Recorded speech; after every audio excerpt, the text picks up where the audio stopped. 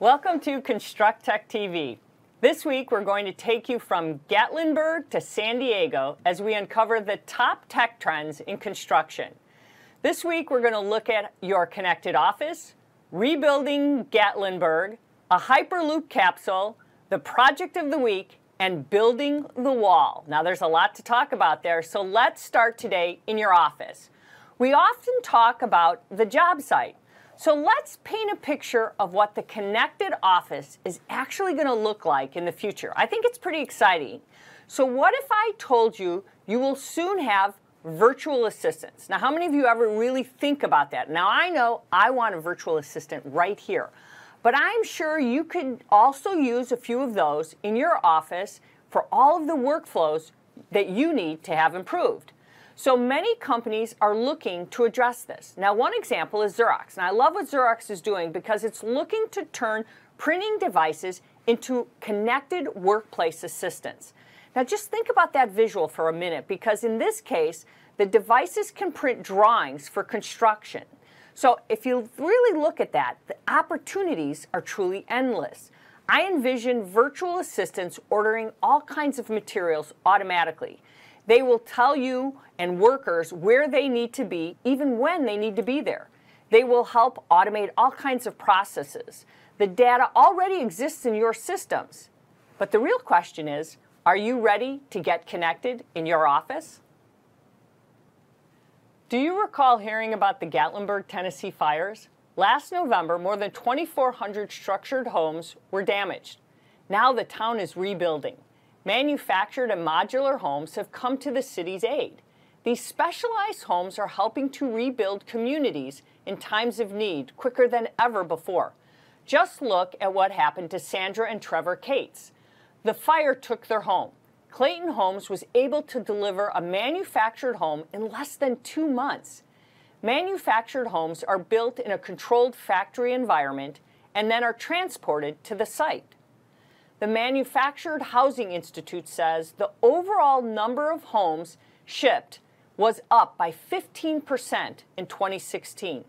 It's nice to see Gatlinburg leveraging this home building method to help them rise from the ashes.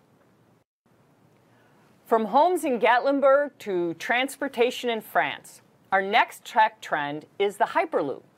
Hyperloop Transportation Technologies was founded in 2013 from a crowdsourcing incubator. The concept is to improve inner-city transportation. Now, for those of you who are wondering, the high-speed transportation system first came about by Elon Musk, who envisioned making public transit safe and fast. And the idea is really a wonderful one. 3 years later, thousands of hours of research, the first capsule is actually here. So how cool is that? However, the high-speed system isn't really just here yet. But the good news, though, is we are getting a sneak peek. The official reveal will be here early in 2018 at the R&D Center in France. The real question, though, is, are you ready to ride the Hyperloop? Today's project comes from Greensboro, North Carolina. It is the new home for the BB&T Leadership Institute. So let's take a look inside. The structure will provide leadership development programs. It is a 58,000 square foot project. It will include meeting spaces and guest rooms. Gotta love the wooded setting and the comfortable environment. The structure will leverage face-to-face and virtual sessions. This fits with the theme of the program, creating the next generation of effective leaders.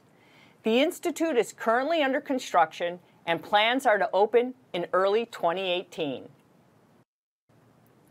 Next up, San Diego and the wall. Yes, that wall.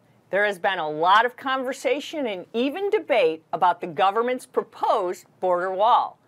But I'm mostly interested in how it's going to be built. One company is hoping to bring some patent-pending technology to the project.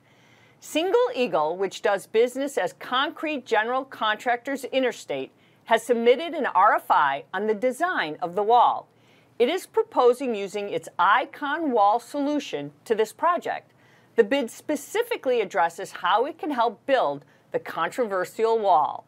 An Icon Wall uses a horizontal cast method. and it can be created on site. It uses concrete to connect the tilt-up panel to the footing. It also offers some pretty nice aesthetics for both sides. This is actually one of a number of companies expected to bid on the project. Time will tell who wins the bids for the most talked about wall in the hall of all your companies. That's your tech update for today.